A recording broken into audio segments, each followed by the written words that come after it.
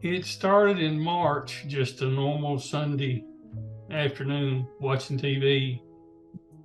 Went to the restroom, and all of a sudden I was just having severe pains in my lower abdomen. And it was so bad I could not, I tried to lay down, I couldn't do anything. So we ended up, my wife taking me to the emergency room. Went through all these tests at doctors, and he tried to give me antibiotics. And the next thing I know, I was going to emergency surgery because my colon had perforated. So I woke up with a colostomy bag. So then I had to find somewhere, of course, to get my products from. And there were several different places. I chose 180 Medical because of what I read and all the work I've done on it. And through March until September, I wore a bag, and I got my products from them. And on September 27th, I had to go back to have it reversed. Well, 2 days later, my small intestine.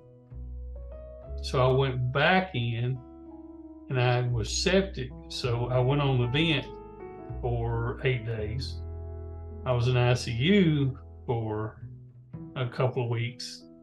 So then I had an ileostomy. I emailed y'all back and said, okay, things have changed. Now I have to get a different bag and different this and that. In November, I had it taken out. And so now, right now, I'm 80% cured, and I don't have to have any more at the moment.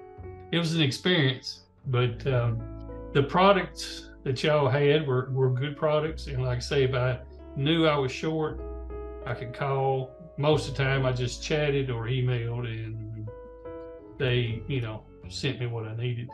You can go on y'all's website and get a lot of information. And there's information out there. The nurse that teaches about all this recommended certain products like the rings and the powder. They really helped because of where my stomach was. It kept it from leaking. If it wasn't for that, I really would have had a time. It's not hard with the products. It's just a process you have to go through.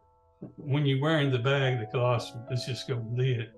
At first it kind of was depressing because I couldn't do anything. I was scared to do anything. But I come to find out you can live pretty much a normal life with one. Sometimes you have to be near a bathroom or somewhere to change the bag. You can get, from 180 Medical, you can get your supplies, you can text them, you can email. If they don't get right back with you, they will the next day.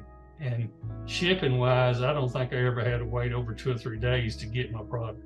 The nurse at the hospital recommended using y'all. And then there were some other people recommended a couple other places, but like I said, I decided to go with y'all, and I'm glad I did. I mean, I had to outsource some because of Medicare, but not because of y'all.